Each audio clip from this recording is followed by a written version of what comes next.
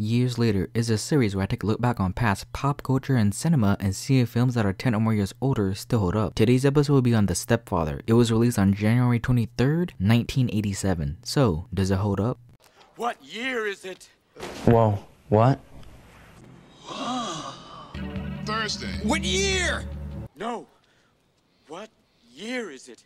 So I have heard of this franchise before, the Stepfather franchise, only the first one. I did not know that there was going to be like 2 sequels and a remake. When I researched for Years Later, I was like, okay, this is going to be a cool Years Later episode. But then upon more research, wait a minute, there's 3 other movies? I guess this is a Years Later and franchise video as well. And it is an interesting series about having step-parents. There's probably a lot of kids, a lot of people who have step-parents, and then they have to get along with their stepmother or father. The first one takes that, flips it, let's make it creepy. There is something menacing and creepy about Jerry, about this movie, him joining into a family, being a stepfather to a kid or whatever, loving this woman, and then by the end killing that family, changing his identity and looks, going to another family and doing it all over again. Something about that is sick and twisted. They leave it like, okay, you know what, this guy just kind of messed up in the head, leave it at that. Moments in this movie where he's like, back in my day, back when I was a kid, and I didn't know whether to trust him or not because he could be lying. He's essentially a con artist, but to the extreme level of having a relationship with the family and whatnot and then killing them. Treats it kind of like a game, and all of this works because of the actor. Don't know the name because forgot it. The actor seems like a nice person. He just seems like a nice upper middle class man who seems nice. He wants to take care of his family. He's conning his way through. The film opens up with him cleaning up, changing his looks and whatnot, while it just pans into the family all dead on the floor and whatnot. Him walking out, whistling as if everything's all good. Sets off a tone of like, this guy's creepy. Any single mother that he meets, to them it's charming. He does play like the whole sympathy card, but I guess they just fall for it. And then you have 2 other stories going on. First one is Jim. He is the brother to the older sister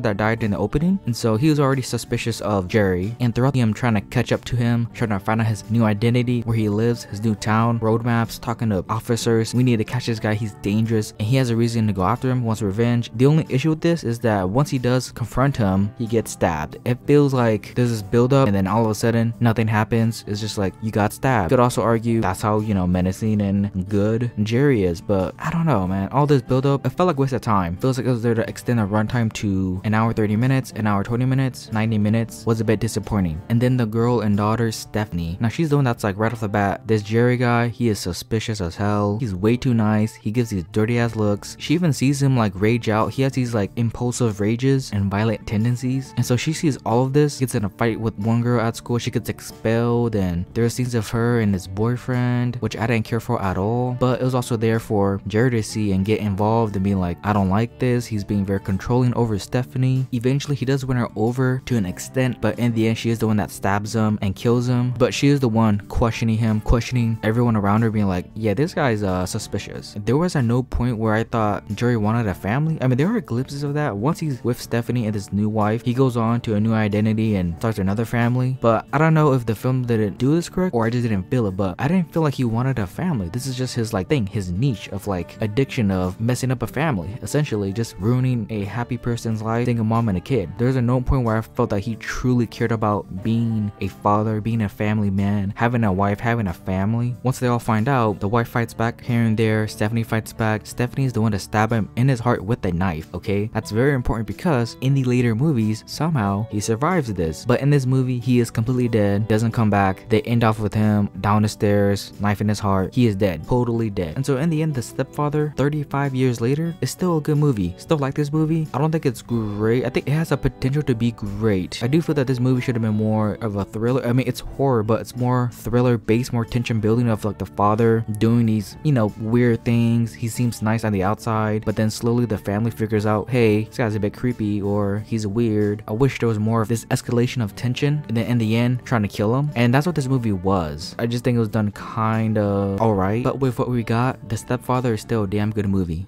So the 2 sequels. Now here's the thing, whenever I do franchise videos or talk about it, I usually have individual timestamps for each movie. And this one, the 2 sequels, I'm gonna have it in one timestamp section because they are the same movie. It's a rinse or repeat of the same thing with, you know, different things here and there. So in the second movie, again, somehow he survives. He's like, I don't know, an alien or Michael Myers or some shit. Even Jason Voorhees, he's some kind of zombie or supernatural being, but it's really not, but whatever. Getting over that, he's back somehow. He's in an insane asylum. He's talking to this one doctor and this other cop guy, but they do bring up interesting points of why does he do this, and still in this movie they leave it unknown, just to be like, we're not gonna explain it, he just does this because he does, it's his thing. He gets a new identity and meets another woman who is also single, and it repeats, and that's kind of an issue. It's not bad, it's more like this is 2 years later after the first movie, and instead of doing something new or having a new stepfather actor, they do a repeat, and that to me is always lazy. Just do something different. And instead in this one it's more like, you know, let's just redo what was successful, you know, it works, but I just don't really like it because it's lazy. And this one, I think person that's suspicious of Jerry is the boy again. This lady, this single mother has a boy, and again he goes around killing these other people because it's his kick or whatever. But unlike the first one, there's a wedding. Relationship evolves into just being boyfriend girlfriend into actually having a wedding. So they're at this church having an actual wedding. There is one memorable death of him hanging her friend in the laundry room. She too is also suspicious of Jerry. She goes in the laundry room, gets hung. It is a creepy ass image of her laying there. It's obviously kind of done poorly, but whatever, it still works. At this wedding, the mother realizes that, hey, you know what, this guy's evil because of this bottle, one of her friend's house, and she just died like a couple days ago. It's this big fight, there's blood involved, whole table crash, slamming her into a table, and then the boy has to kill him with a hammer, and once again the hammer goes right into his heart, killing him. And that's how the movie ends, of the last shot of him dead, and then her going out all blooded up, people helping her, being like, what happened? But guess what, there's a third movie, and somehow they're gonna explain that that hammer in his heart was not able to kill him somehow. So in the third one, guess what, he survives. He's in like this rainy area thing, goes to this underground illegal surgeon thing. I thought this was gonna be like a different timeline or different person, but no, it's still Jerry. It's the same person, but the actor didn't want to come back, so they had to find some way to be like, okay, let's have this continue with a different face, and then they go with plastic surgery. So now he has a new face, kills his doctor because he now knows they able to live a new life, new identity, taking it literally now because he has a new face. And I do like this new actor. He does have the same mannerisms as the previous actor, so this third one is different. There's a new face and a longer runtime, which isn't a good thing. Same thing, it's lazy, only difference is the face. So this one has a kid that's handicapped, and there is one scene where I don't know whether to laugh or to be like, yikes, this hasn't aged well, where he's trying to tell this kid who's in a wheelchair to stand up and play football and catch, and he's clearly just like handicapped. He's not able to walk, and he's pissed off that he can't walk, and so he yells at him just to walk and stand up. And I both laughed and also was like, yikes, is this supposed to be offensive nowadays? I really don't know. I don't think that scene really aged that well at all, because it is just like, oh, okay, this is not good. And then that's all I really remembered from this movie. Wheelchair kid, help from another woman, a new face. Oh, I guess the whistle continues with a new face and different voice. Again, how that works, no idea, but I'm just gonna go with it because why not? I don't remember much from this movie at all. I guess he does die technically, officially. If there's another movie, then he wouldn't be, but this one's like, guess what? He got like shredded into like pieces, I think. He is dead. Overall, these two movies, they're okay. They are redoing things that are done, you know, just kind of better the first time, but they're not bad movies. They're okay. It's the same movie with a different face or different environment or different start. It's just all kind of the same.